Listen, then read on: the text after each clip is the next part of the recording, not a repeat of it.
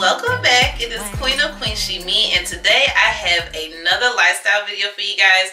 First, I want to start off by saying thank you so much to everyone for all of your love and support. Like, you guys have been coming through, just raining down with just love, commenting, supporting me. Even if you're following me over on Instagram, I just have been filled with so much joy, and I'm so appreciative of just how loving and supporting you guys are. I'm just so appreciative that you guys have actually been interacting with me so much, and so this just fills my little heart with so much joy. So I just wanted to take the time out to just say thank you to each and every one of you guys, because without you, QueenSheeMee wouldn't exist. So today's video is going to be easy ways to combat with stress, and I just wanted to come to you guys with this video because I see that a lot of us have, you know, a lot going on in our lives. I know a majority of you are mothers or wives or husbands or in a relationship like I am, you know, and even if you're not in a relationship, you know, we all tend to go through different forms of stress from a day-to-day basis. And I know for myself, with having anxiety and depression, you guys, that I really have to keep my stress level down to a minimum. And I have just come to terms with different ways that I have found that has helped me to actually cope, or to pretty much combat my stress. I'm not going to say cope, because we're not trying to cope with stress. We're trying to combat and eliminate stress. Am I right, y'all? Am I right? Comment down below. With all that being said, what is stress? The definition stated here is saying that a state of mental or emotional strain or tension resulting from adverse or very demanding circumstances. And I know just from experience, you guys, that if you do not learn or have ways where you can actually handle your stress will actually start to overcome and just take over your life, and that is absolutely what we do not want. And I know for us African Americans in particular, we deal with a lot of mental illnesses, and ultimately we just don't deal with them, which is not good. So that's why I'm coming to you guys with more lifestyle content, because I find that a lot of us now are really trying to, in a sense, not just advocate, but just bring awareness to certain things in the African American community. And I know stress is definitely one of those. Ways that you can combat stress are so easy, you guys. And so the first one I know for sure is prayer. Oh my goodness, the power of prayer, you guys, is phenomenal.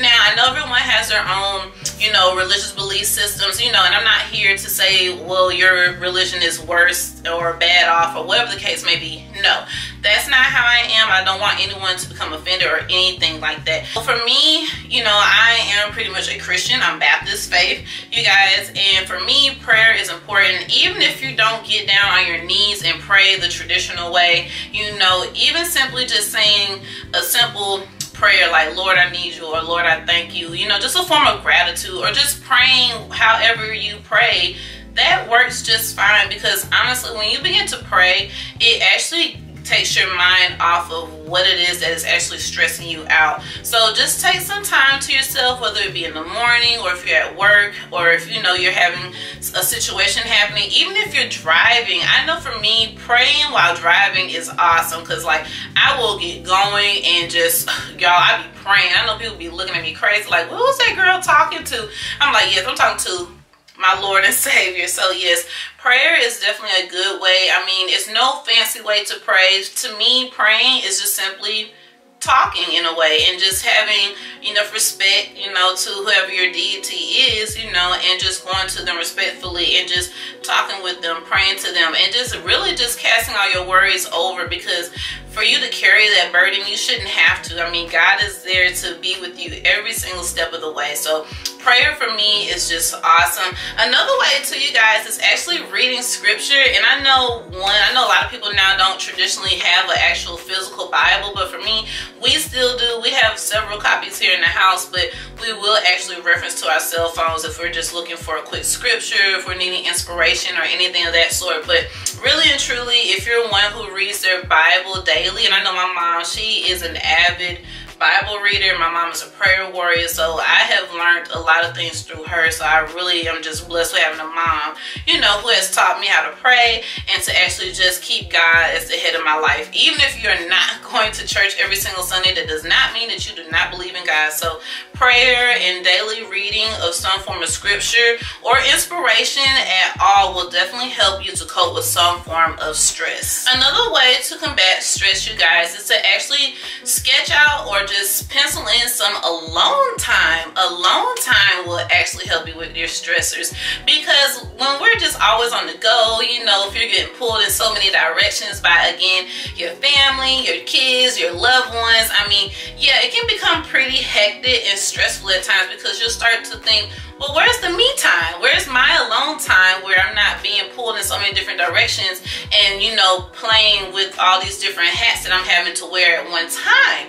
So I find that if you just make some alone time for yourself, like for me, I like to do yoga and meditation. So that's enough, honestly, alone time for myself throughout the day. And if I just give myself that time, whether it be 5, 15 minutes, 30 minutes to an hour each day, it varies just depending on my mood. So just a simple fact of giving yourself that alone time, that quiet time, to just cut off the TV, cut off your radio, to leave your phone alone. But if you're like me and sometimes you like to have music, that's fine. But sometimes just simply just having a moment of silence, alone time, just being with you, can actually help you to just tune in and to just start looking at places as to where, like, you know, where if you're having some problem areas and where are some areas that you can actually work on, you know, where your strengths, where your weaknesses. Because if you're just always just surrounded by a lot of noise and chaos, or again, just being pulled in different directions for, you know, your day-to-day life, you know, you in a sense will forget about yourself, you know, and then you won't hear yourself, you won't hear your spirit, man. You won't be able to just tune into that intuitive side of you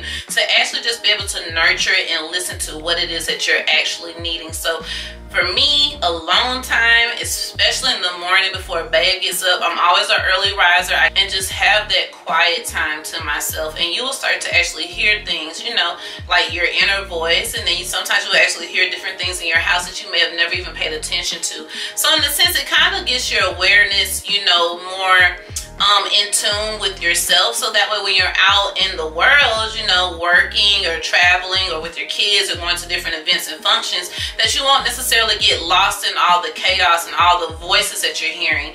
Having that alone time really helps to keep my stress levels down, because then when I go to start my day, you know, I've already had that alone time. I'm zenful, I'm peaceful, I'm already in my aura, I've already surrounded myself in my white light, and I'm ready to go and to just combat the day, to just conquer it, y'all. So yeah, definitely alone time for me is very beneficial. All right, so one of my all-time classic favorite ways to combat stress is to read. Oh my gosh, y'all, I have been an avid reader since a child. Like, even before I was born, my mom would read books to us, she said, while she was carrying us. And I just love books. Like, we would spend hours and hours at the library as kids just reading books, checking out books, and it's just never left me. I mean, I'm 26 years old and I still go to the library to this day. It's something about that page turning, just that connection with actually reading a physical book. I know a lot of people like the ebooks, but to me, it just takes away from the true feeling of actually reading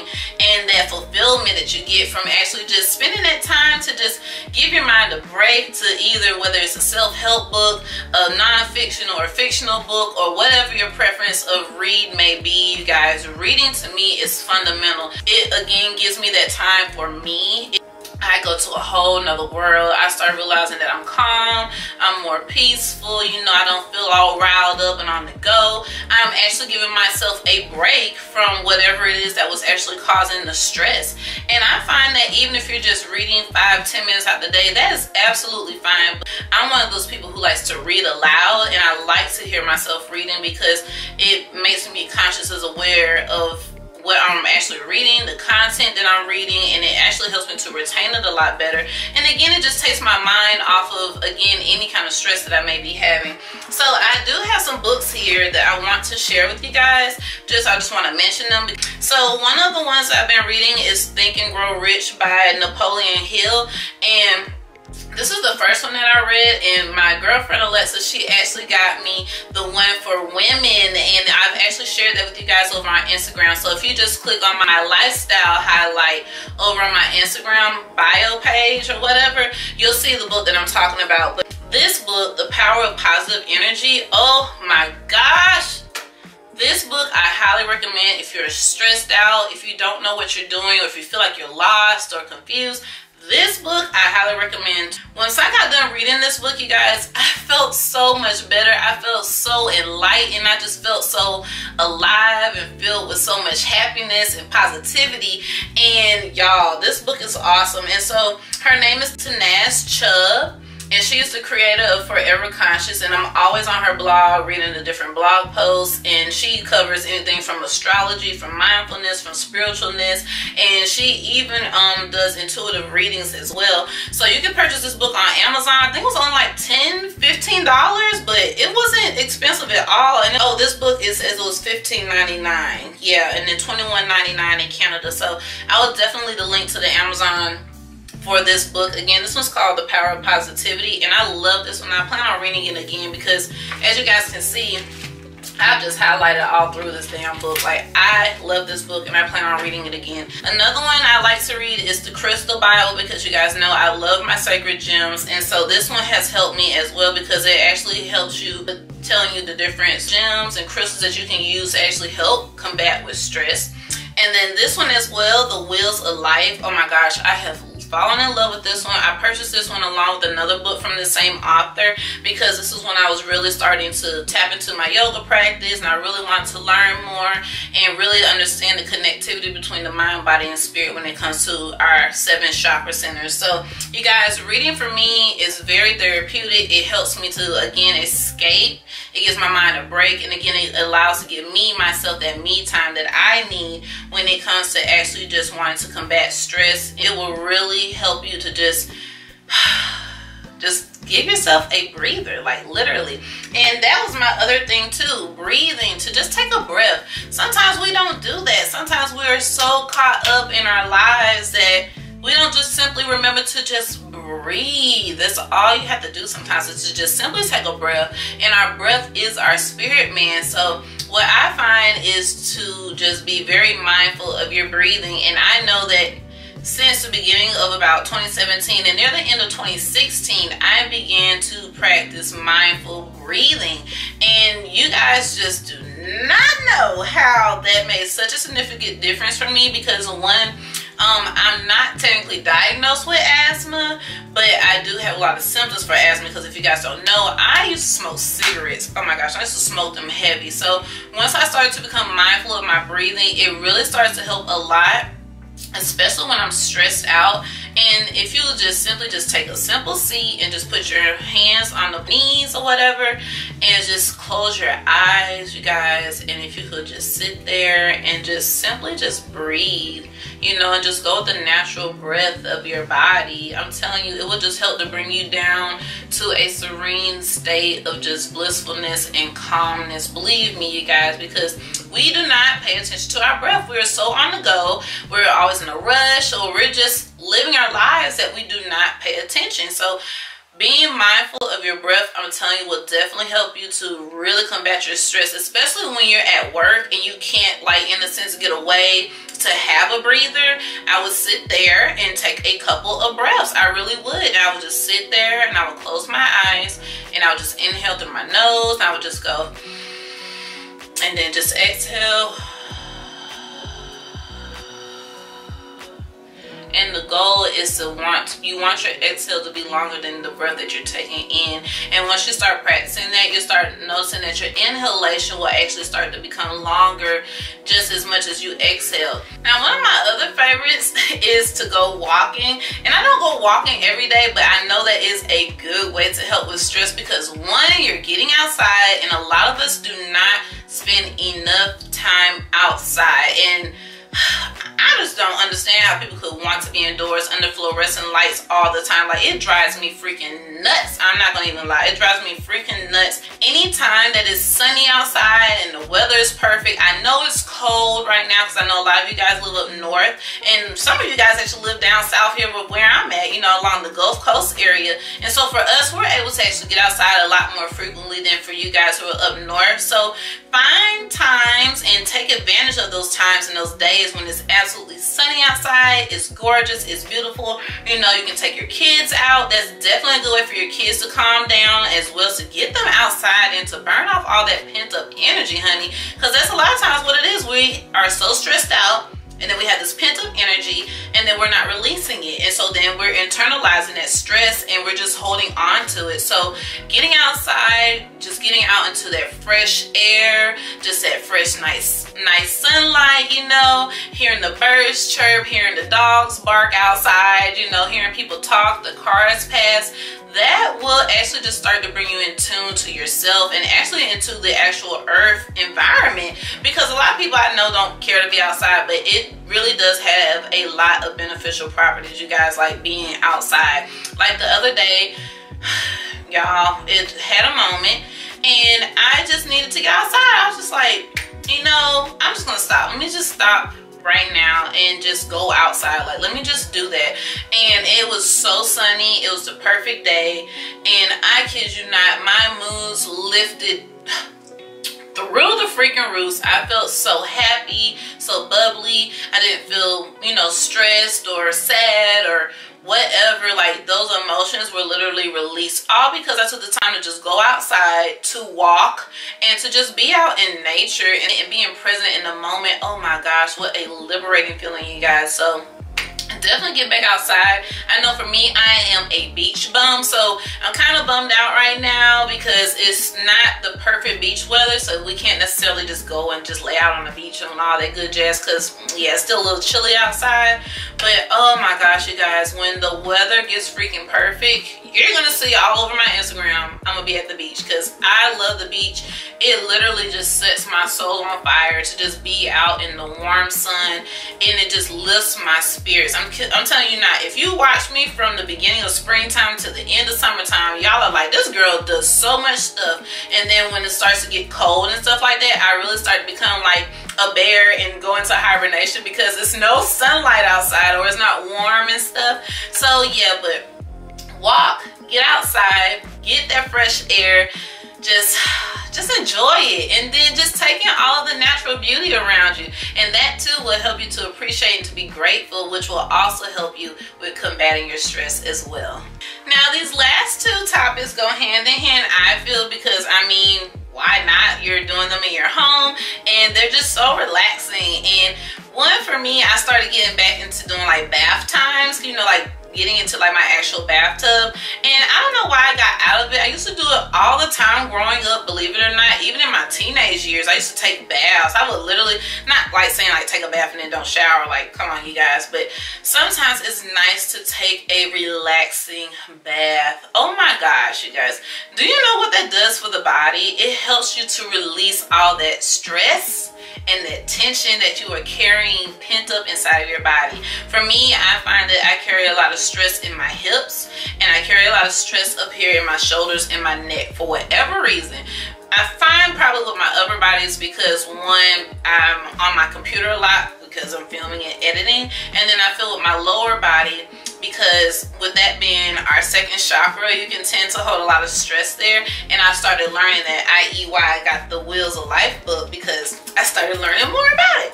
So I started getting back into my baths, you know, in a sense, like my bath rituals. And you'll find that a lot of business women, businessmen, anyone who is pretty much like a person who's in like a business environment, when they go to find ways to relax and to just let go and to just be loose and free, they are what? Going to retreats, they're taking baths, they're doing mud soaks, they're doing forms of self-care, self-love, and that will definitely help you with combating your stress. So for me, when I take my baths, I like to put, like, if I have like hibiscus tea. Like I will literally just break the pouch open, just pour those petals in there. I will get some like aromatherapy like candles. You can use oils like I'm fixing to discuss in a little bit. You can have some soft music going, you know, just to give yourself that serene, just that time to yourself. I'm telling you, whether you just be in there for like 15-20 minutes and then you shower, you will notice the difference. You will feel so much better. You will feel so much at ease, at calm, and at peace.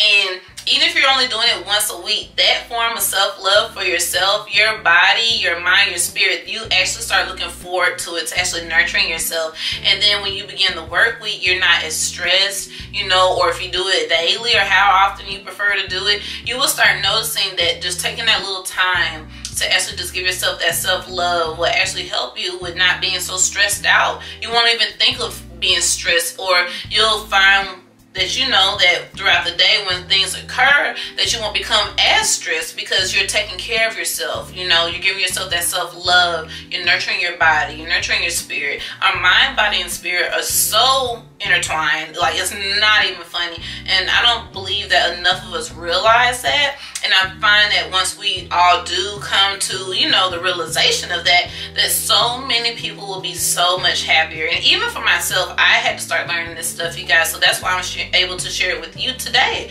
So yes, that bath time, that shower time, take advantage of that. Don't just jump in and just shower, you know, and handle your business and then get out. Like, no, take that time, make that time for yourself, you know, and just love on yourself, nurture yourself. Like for me, I will stand under the running shower water and just let it like literally just cleanse me. I will just stand under there and just let it run on me.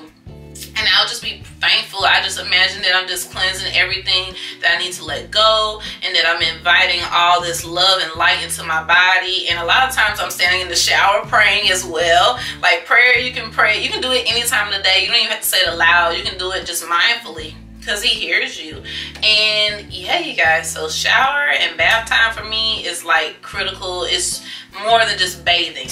All right, you guys, so my last one is simply, well, not last one, but one for sure. I know another way that you can combat stress is to talk with someone who you utterly trust. And I mean, when I say talk with someone that you trust, I mean someone that you trust where you know that, you know, you can share how you're feeling, you know, without feeling like they're gonna judge you, because it's hard to open up to people nowadays. And even over the years, I've had to learn the hard way that you cannot open up to everybody, because a lot of times people are not going to be as supportive as you may think. So just be mindful of that.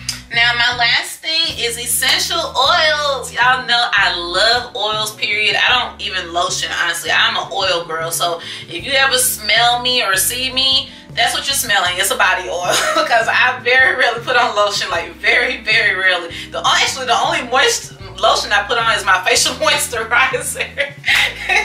So yeah, one of them that I find is essential oils, and I have 6 of them here. And so yeah, so I have like some eucalyptus oil here. This one I picked up at Big Lots. This is from the brand Guru Nanda. Guru Nanda. Eucalyptus, it helps to revitalize, clarify, and invigorate. And I love eucalyptus. It's so calming. I know another way that you can actually be able to use oils are actually to use like body care systems that actually incorporate oils into their actual collections. So I know Bath and Body Works definitely has the best aromatherapy lines out there that there is. So I'll just leave a link to Bath and Body Works down so you can check them out. But I love eucalyptus. This is like literally one of our favorite ones to actually use, and we put them in oil diffusers, which I will actually insert here, you guys. We have 2 of them. I have a spa room air diffuser, and that one you can just take with you everywhere. It runs by battery and by USB port. And then the one that we have in our living room, that one's, it can be portable, but that one you have to actually put water in that one. So that one's a true diffuser. That one's by the brand Guru Nanda. And the scent that I have is this orange scent, and this one helps refresh and to uplift. This orange scent is pretty strong, but I love this scent. I like to use this one preferably in the morning times, you know, so that we can, like, you know, again, be, you know, refreshed and, you know, uplifted, you know, and actually be awoken, you know, you're prepared for the day. I really wasn't expecting to like the orange scent, honestly, when we picked this one up. The next one that I have is lavender, and oh my gosh, let me tell y'all something. Growing up, I hated lavender. I really did. I hated lavender. I just couldn't stand it.